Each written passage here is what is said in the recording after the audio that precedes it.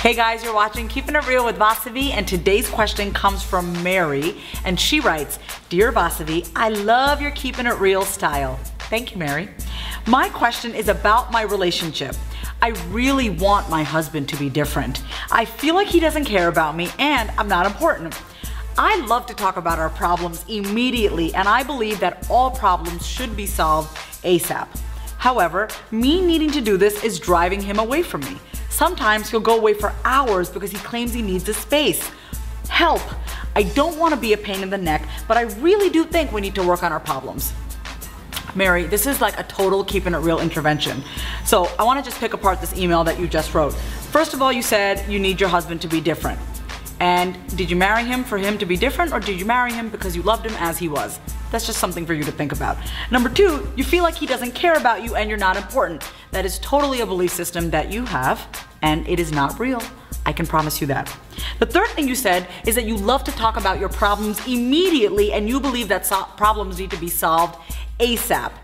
And they really don't. This is just a compulsion that you have to respond to questions and problems immediately, and you think that they need to be solved ASAP. And then you said that you needing to do this drives him away.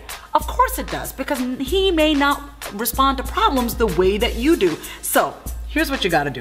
Number one is, my hunch is telling me that whenever there's a problem, like you said in the email, you need to go and fix it immediately. So number one, just for a week, Mary, I want you to stop looking for problems and issues and things to work on. I just want you to enjoy your relationship with yourself and with your husband, and really start appreciating your husband for the man that he is, not for the man that you want him to be. And let me tell you this, when you start to accept other people for who they are, you will start to accept yourself. But remember that acceptance is a two-way street. You have to accept yourself first to accept other people. However, if you start to accept other people, that will trickle into your life, and you'll also start to be a little easier on yourself.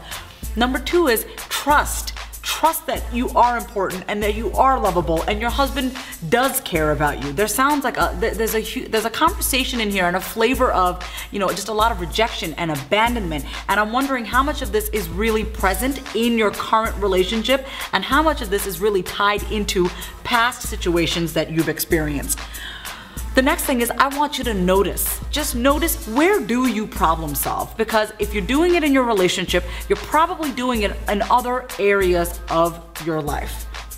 And here's the thing, in your relationship and just in every area of your life, it sounds like you've really just been giving your power away, right? So for example, just to repeat back what you said that your husband doesn't care about you, you feel like he doesn't care about you and that you're not important. You've totally given away your power to what other people think of you, and you just, the way you're viewing yourself is that you're not important and that you don't matter, but you do matter, and it's time for you to take your power back. So I want you to start focusing on you, focusing on your need to really solve problems and fix things immediately.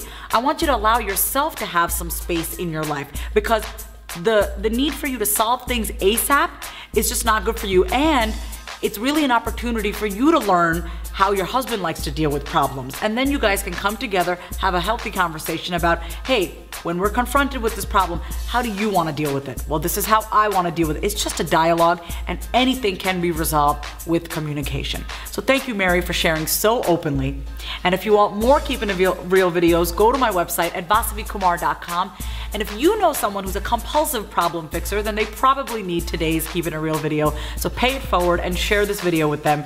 And until next time, keep it real.